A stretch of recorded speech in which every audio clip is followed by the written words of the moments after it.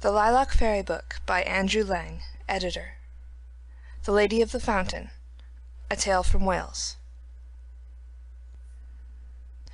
In the centre of the great hall, in the castle of Caerleon upon Usk, King Arthur sat on a seat of green rushes, over which was thrown a covering of flame-coloured silk, and a cushion of red satin lay under his elbow. With him were his knights Owen and Kynon and Kai, while at the far end, close to the window, were Guinevere the Queen and her maidens, embroidering white garments with strange devices of gold. "I am weary," said Arthur, "and till my food is prepared I would fain sleep. You yourselves can tell each other tales, and Kai will fetch you from the kitchen a flagon of mead and some meat." And when they had eaten and drunk, Kynon, the oldest among them, began his story. "I was the only son of my father and mother, and much store they set by me. But I was not content to stay at home with them, for I thought no deed in all the world was too mighty for me. None could hold me back, and after I had won many adventures in my own land, I bade farewell to my parents, and set out to see the world. Over mountains, through deserts, across rivers I went, till I reached a fair valley full of trees, with a path running by the side of a stream. I walked along that path all day, and in the evening I came to a castle in front of which stood two youths clothed in yellow, each grasping an ivory bow, with arrows made of the bones of the whale, and winged with peacock's feathers. By their sides hung golden daggers with hilts of the bone of the whale. Near these young men was a richly dressed man, who turned and went with me towards the castle, where all the dwellers were gathered in the hall. In one window I beheld 24 damsels, and the least fair of them was fairer than Guinevere at her fairest. Some took my horse, and others unbuckled my armour, and washed it with my sword and spear, till it all shone like silver. Then I washed myself, and put on a vest and doublet which they brought me. And I and the man that entered with me sat down before a table of silver, and a goodlier feast I never had. All this time neither the man nor the damsels had spoken one word. But when our dinner was half over, and my hunger was stilled, the man began to ask who I was. Then I told him my name and my father's name, and why I had come there, for indeed I had grown weary of gaining the mastery over all men at home, and sought if perchance there was one who could gain the mastery over me. And at this the man smiled and answered, "If I did not fear to distress thee too much, I would show thee what thou seekest." His words made me sorrowful and fearful of myself, which the man perceived, and added, "If thou meanest truly what thou sayest, and desirest earnestly to prove thy valour, and not to boast vainly that none can overcome thee, I have somewhat to show thee. But tonight thou must sleep in the castle, and in the morning see that thou rise early, and follow the road upwards through the valley, until thou reachest a wood. In the wood is a path branching to the right. Go along this path until thou comest to a space of grass with a mound in the middle of it. On the top of the mound stands a black man, larger than any two white men. His eye is in the centre of his forehead, and he has only one foot. He carries a club of iron, and two white men could hardly lift it. Around him graze 1,000 beasts, all of different kinds, for he is the guardian of that wood, and it is he who will tell thee which way to go in order to find the adventure thou art in quest of." So spake the man, and long did that night seem to me, and before dawn I rose and put on my armour, and mounted my horse, and rode on till I reached the grassy space of which he had told me. There was the black man on top of the mound, as he had said, and in truth he was mightier in all ways than I had thought him to be. As for the club Kai, it would have been a burden for 4 of our warriors. He waited for me to speak, and I asked him what power he held over the beasts that thronged so close about him. "I will show thee, little man," he answered, and with his club he struck a stag on the head till he brayed loudly, and at his braying the animals came running, numerous as the stars in the sky. so that scarce was I able to stand among them. Serpents were there also, and dragons, and beasts of strange shapes, with horns in places where I never saw horns before. And the black man only looked at them and bade them go and feed, and they bowed themselves before him as vassals before their lord. "Now, little man, I have answered thy question and showed thee my power," said he. "Is there anything else thou wouldst know?" Then I inquired of him my way, but he grew angry, and, as I perceived, would fain have hindered me, but at the last, after I told him who I was, his anger passed from him. "Take that path," said he, "that leads to the head of this grassy glade, and go up the wood till thou reachest the top. There thou wilt find an open space, and in the midst of it a tall tree. Under the tree is a fountain, and by the fountain a marble slab, and on the slab a bowl of silver with a silver chain. Dip the bowl in the fountain and throw the water on the slab, and thou wilt hear a mighty peal of thunder, till heaven and earth seem trembling with the noise. After the thunder will come hail so fierce that scarcely canst thou endure it and live, for the hailstones are both large and thick. Then the sun will shine again, but every leaf of the tree will be lying on the ground. Next a flight of birds will come and alight on the tree, and never didst thou hear a strain so sweet as that which they will sing. And at the moment in which their song sounds sweetest, thou wilt hear a murmuring and complaining coming towards thee along the valley, and thou wilt see a knight in black velvet bestriding a black horse, bearing a lance with a long black pinion. And he will spur his steed so as to fight thee. If thou turnest to flee, he will overtake thee, and if thou abidest where thou art, he will unhorse thee. And if thou dost not find trouble in that adventure, thou needest not to seek it during the rest of thy life." So I bade the black man farewell, and took my way to the top of the wood, and there I found everything just as I had been told. I went up to the tree beneath which stood the fountain, and filling the silver bowl with water, emptied it on the marble slab. Thereupon the thunder came, louder by far than I had expected to hear it, and after the thunder came the shower, but heavier by far than I had expected to feel it. For, of a truth I tell thee, Kai, not one of those hailstones would be stopped by skin or by flesh till it had reached the bone. I turned my horse's flank towards the shower, and, bending upon his neck, held my shield so that it might cover his head and my own. When the hail had passed, I looked on the tree, and not a single leaf was left on it, and the sky was blue and the sun shining, while on the branches were perched birds of every kind, who sang a song sweeter than any that has come to my ears, either before or since. Thus, Kai, I stood listening to the birds, when lo, a murmuring voice approached me, saying, "O knight, what has brought thee hither? What evil have I done to thee, that thou shouldst do so much to me? For in all my lands neither man nor beast that met that shower has escaped alive." Then from the valley appeared the knight, on the black horse, grasping the lance with the black pennon.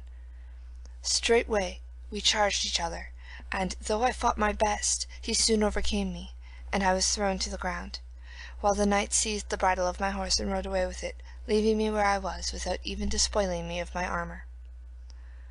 Sadly did I go down the hill again, and when I reached the glade where the black man was, I confess to thee, Kai, it was a marvel that I did not melt into a liquid pool, so great was my shame.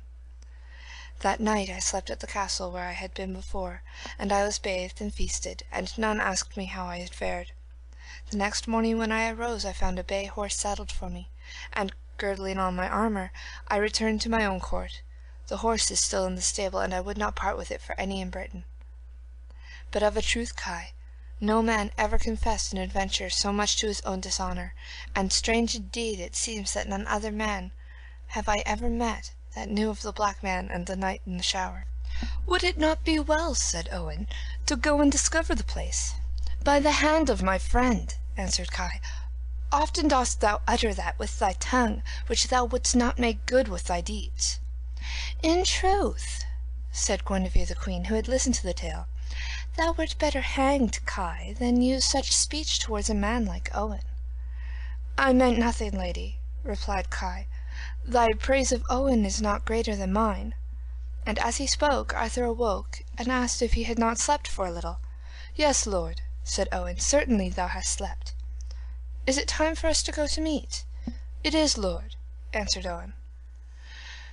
Then the horn for washing themselves was sounded, and after that the king and his household sat down to eat.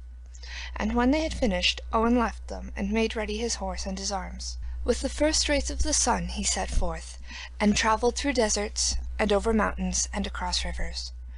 And all befell him which had befallen Kynon, till he stood under the leafless tree listening to the song of the birds.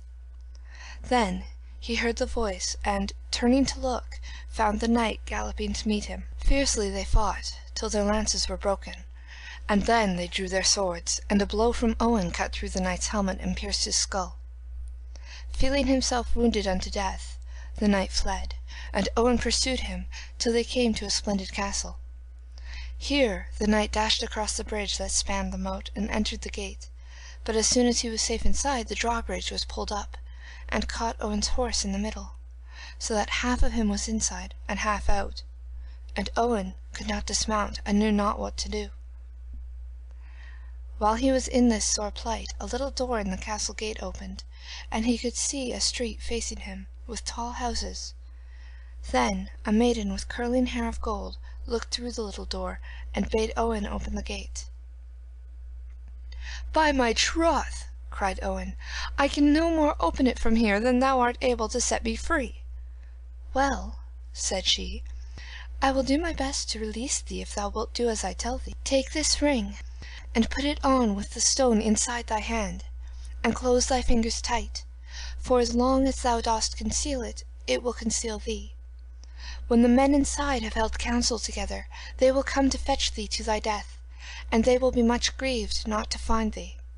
I will stand on the horse block yonder, and thou canst see me though I cannot see thee. Therefore draw near and place thy hand on my shoulder, and follow me wheresoever I go." Upon that she went away from Owen, and when the men came out from the castle to seek him and did not find him, they were sorely grieved, and they returned to the castle. Then Owen went to the maiden and placed his hand on her shoulder, and she guided him to a large room, painted all over with rich colours, and adorned with images of gold. Here she gave him meat and drink, and water to wash with, and garments to wear, and he lay down upon a soft bed with scarlet and fur to cover him, and slept gladly. In the middle of the night he woke, hearing a great outcry, and he jumped up and clothed himself, and went into the hall where the maiden was standing. "What is it?"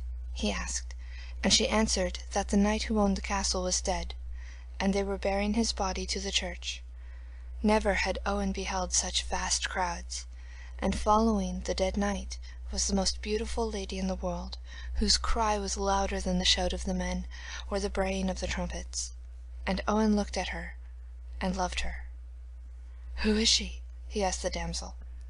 "That is my mistress, the Countess of the Fountain, and the wife of him who thou didst slay yesterday."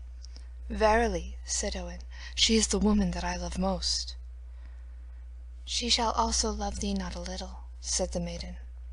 Then she left Owen, and after a while went into the chamber of her mistress and spoke to her, but the countess answered her nothing. "What aileth thee, mistress?" inquired the maiden. "Why hast thou kept far from me in my grief, Luned?"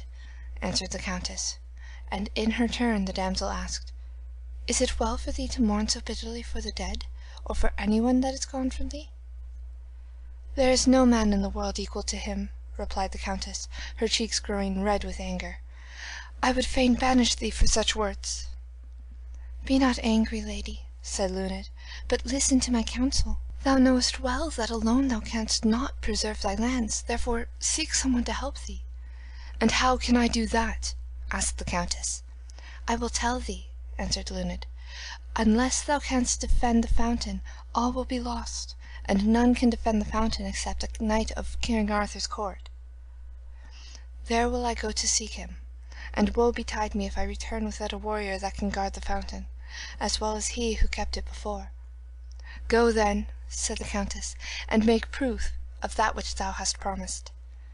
So Luned set out, riding on a white palfrey, on pretence of journeying to King Arthur's court, but instead of doing that she hid herself for as many days as it would have taken her to go and come, and then she left her hiding place and went into the countess. "What news from the court?" asked her mistress, when she had given Luned a warm greeting. "The best of news," answered the maiden, "for I have gained the object of my mission. When wilt thou that I present thee the knight who has returned with me?" "Tomorrow at midday," said the countess, "and I will cause all the people in the town to come gather." Therefore, the next day at noon, Owen put on his coat of mail, and over it he wore a splendid mantle, while on his feet were leather shoes fastened with clasps of gold, and he followed Luned to the chamber of her mistress. Right glad was the countess to see him, but she looked closely at Owen and said, "Luned, this knight has scarcely the air of a traveller."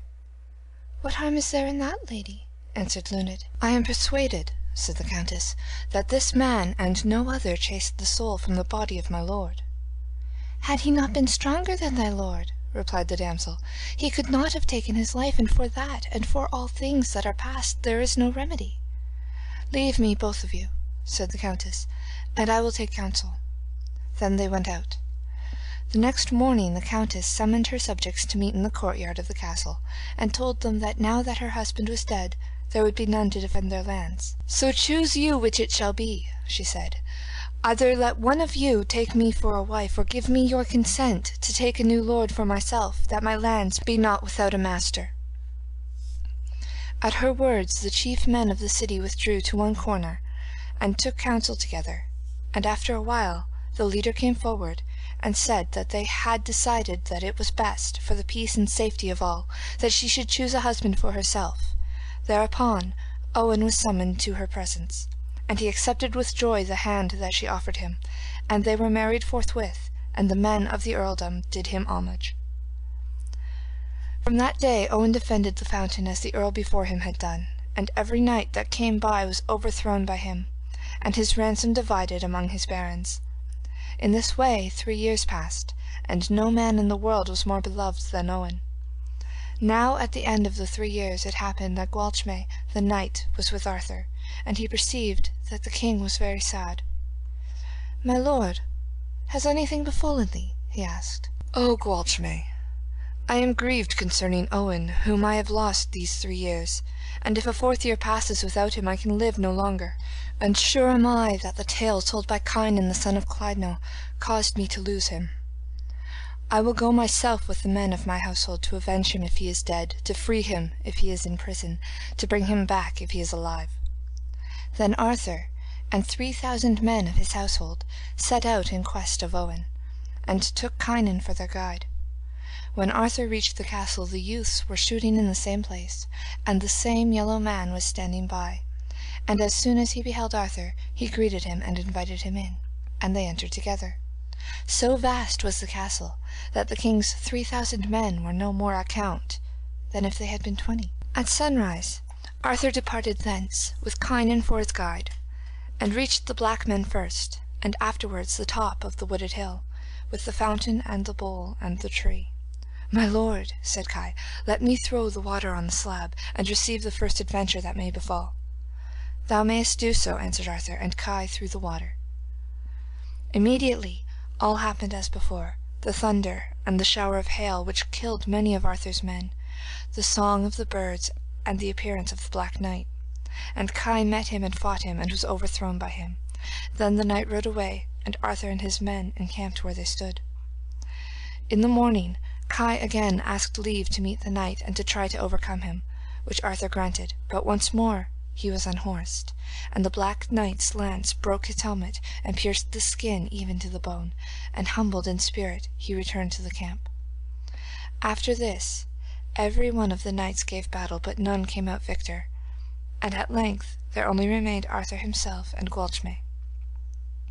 "Oh, let me fight him, my lord," cried Gwalchmai, as he saw Arthur taking up his arms. "Well, fight then," answered Arthur, and Gwalchmai threw a robe over himself and his horse, so that none knew him. All that day they fought, and neither was able to overthrow the other. And so it was on the next day. On the 3rd day the combat was so fierce that they fell both to the ground at once, and fought on their feet, and at last the Black Knight gave his foe such a blow to his head that his helmet fell from his face. "I did not know it was thee, Gwalchmai," said the Black Knight. "Take my sword and my arms." "No," answered Gwalchmai, "it is thou, Owen, who art the victor. Take thou my sword." But Owen would not. "Give me your swords," said Arthur from behind them, "for neither you has vanquished the other." And Owen turned and put his arms round Arthur's neck. The next day Arthur would have given orders to his men to make ready to go back whence they came, but Owen stopped him. "My lord," he said, "during the 3 years that I have been absent from thee I have been preparing a banquet for thee, knowing full well that thou wouldst come to seek me. Tarry with me, therefore, for a while, thou and thy men." So they rode to the castle of the Countess of the Fountain, and spent 3 months in resting and feasting. And when it was time for them to depart, Arthur besought the Countess that she would allow Owen to go with him to Britain for the space of 3 months. With a sore heart she granted permission, and so content was Owen to be once more with his old companions that 3 years instead of 3 months passed away like a dream. One day Owen sat at meat in the castle of Caerleon upon Usk, when a damsel on a bay horse entered the hall, and riding straight up to the place where Owen sat, she stopped and drew the ring from off his hand. "Thus shall be treated the traitor and the faithless," said she, and turning her horse's head she rode out of the hall. At her words Owen remembered all that he had forgotten, and sorrowful and ashamed he went to his own chamber and made ready to depart. At the dawn he set out, but he did not go back to the castle, for his heart was heavy, but he wandered far into wild places till his body was weak and thin, and his hair was long. The wild beasts were his friends, and he slept by their side, but in the end he longed to see the face of a man again, and he came down into a valley and fell asleep by a lake in the lands of a widowed countess. Now it was the time when the countess took her walk, attended by her maidens, and when they saw a man lying by the lake they shrank back in terror, for he lay so still that they thought he was dead. But when they had overcome their fright they drew near him and touched him, and saw that there was life in him. Then the countess hastened to the castle, and brought from it a flask full of precious ointment, and gave it to one of her maidens. "Take that horse which is grazing yonder," she said, "and a suit of men's garments, and place them near the man, and pour some of this ointment near his heart. If there is any life in him, that will bring him back, but if he moves, hide thyself in the bushes near by, and see what he does." The damsel took the flask and did her mistress's bidding. Soon the man began to move his arms, and then rose slowly to his feet. Creeping forward, step by step, he took the garments from off the saddle and put them on him, and painfully he mounted the horse. When he was seated, the damsel came forth and greeted him, and glad was he when he saw her, and inquired what castle that was before him. "It belongs to a widowed countess," answered the maiden. "Her husband left her 2 earldoms, but it is all that remains of her broad lands, for they have been torn from her by a young earl because she would not marry him." "That is a pity," replied Owen, but he said no more, for he was too weak to talk much. Then the maiden guided him to the castle, and kindled a fire, and brought him food, and there he stayed and was tended for 3 months, till he was handsomer than ever he was. At noon one day Owen heard a sound of arms outside the castle, and asked of the maiden what it was. "It is the earl of whom I spoke to thee," she answered, "who has come with a great host to carry off my mistress." "Beg of her to lend me a horse and armour," said Owen, and the maiden did so, but the countess laughed somewhat bitterly as she answered, "Nay, but I will give them to him, and such a horse and armour and weapons as he has never had yet, though I know not what use they will be to him, yet mayhap it will save them from falling into the hands of my enemies." The horse was brought out, and Owen rode forth with 2 pages behind him, and they saw the great host encamped before them. "Where is the earl?" said he, and the pages answered, "In yonder troop where there are 4 yellow standards." "Await me," said Owen, "at the gate of the castle," and he cried a challenge to the lord who came to meet him. Hard did they fight, but Owen overthrew his enemy and drove him in front of the castle gate and into the hall. "Behold the reward of thy blessed balsam," said he, as he bade the earl kneel down before her, and made him swear that he would restore all that he had taken from her. After that he departed, and went into the deserts, and as he was passing through a wood he heard a loud yelling. Pushing aside the bushes he beheld a great mound, and by it a rock. Near the rock was a lion seeking to reach the mound, and each time he moved, out darted a serpent from the rock to prevent him. Then Owen unsheathed his sword and cut off the serpent's head, and went on his way, and the lion followed and played about him as if he had been a greyhound. And much more useful was he than a greyhound, for in the evening he brought large logs in his mouth to kindle a fire, and killed a fat buck for dinner. Owen made his fire and skinned the buck, and put some of it to roast, and he gave the rest to the lion for supper. While he was waiting for the meat to cook he heard the sound of deep sighing close to him, and he said, "Who art thou?" "I am Luned," replied a voice from a cave so hidden by bushes and green hanging plants that Owen had not seen it. "And what dost thou here?" cried he. "I am held captive in this cave on account of the knight who married the countess and left her, for the pages spoke ill of him, and because I told them that no man living was his equal, they dragged me here, and said I should die unless he should come to deliver me by a certain day, and that is no further than the day after tomorrow. His name is Owen, son of Urien. But I have none to send to tell him of my danger, or of a surety he would deliver me." Owen held his peace, but gave the maiden some of the meat, and bade her to be of good cheer. Then, followed by the lion, he set out for a great castle on the other side of the plain. And men came and took his horse and placed it in a manger, and the lion went after and lay down on the straw. Hospitable and kind were all within the castle, but so full of sorrow that it might have been thought death was upon them. At length, when they had eaten and drunk, Owen prayed the earl tell him the reason for their grief. "Yesterday," answered the earl, "my 2 sons were seized, while they were hunting, by a monster who dwells on those mountains yonder, and he vows that he will not let them go unless I give him my daughter to wife." "That shall never be," said Owen. "But what form hath this monster?" "In shape he is a man, but in stature he is a giant," replied the earl, "and it were better by far that he should slay my sons than that I should give up my daughter."